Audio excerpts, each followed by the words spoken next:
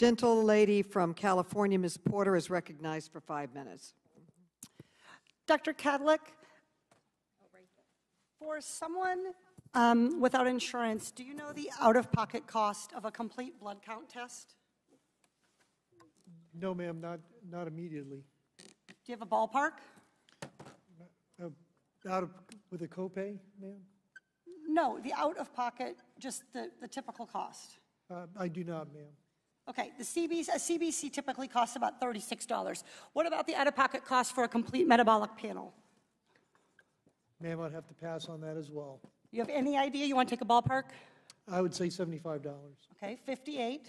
Getting closer. How about flu A? The flu A test. Ma'am, again, I would take a guess at about maybe 50. 43. This is like the Price is Right. Flu B. Too high again. I would probably say 44.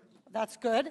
How about the cost of an ER visit for someone identified as high severity and threat? I'm sorry, ma'am, what was the question again? How about the cost of an ER visit for somebody identified as having high severity or high threat?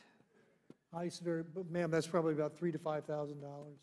Okay, that is $1,151. This all totals up to $1,331. That's assuming they aren't kept in isolation. Isolation can add up for one family already, $4,000. And fear of these costs are going to keep people from being tested, from getting the care they need, and from keeping their communities safe. We live in a world where 40% of Americans cannot even afford a $400 unexpected expense. We live in a world where 33% of Americans put off medical treatment last year.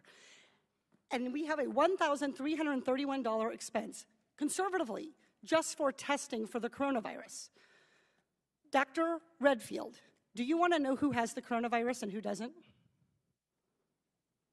Yes.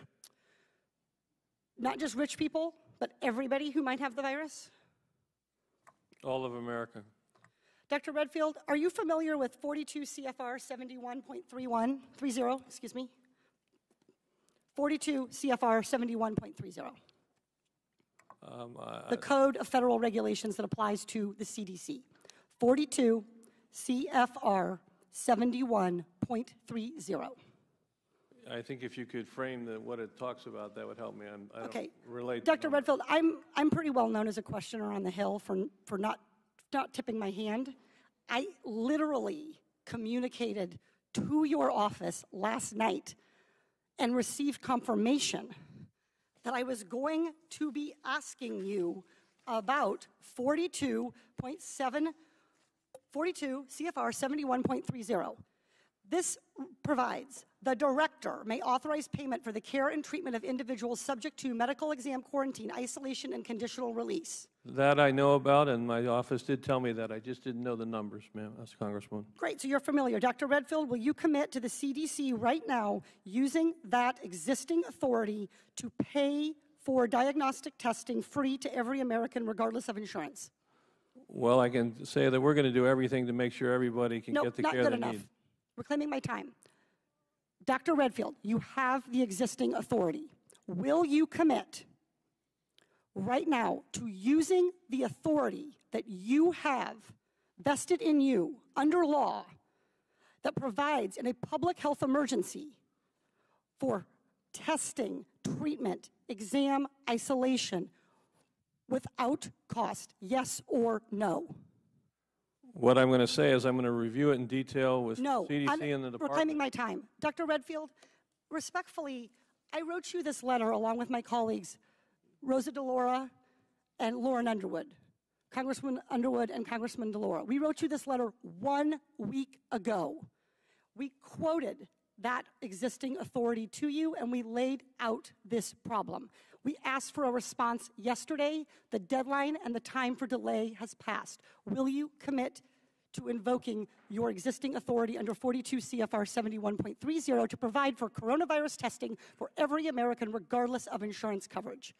What I was trying to say is that CDC is working with HHS now to see how we operationalize that.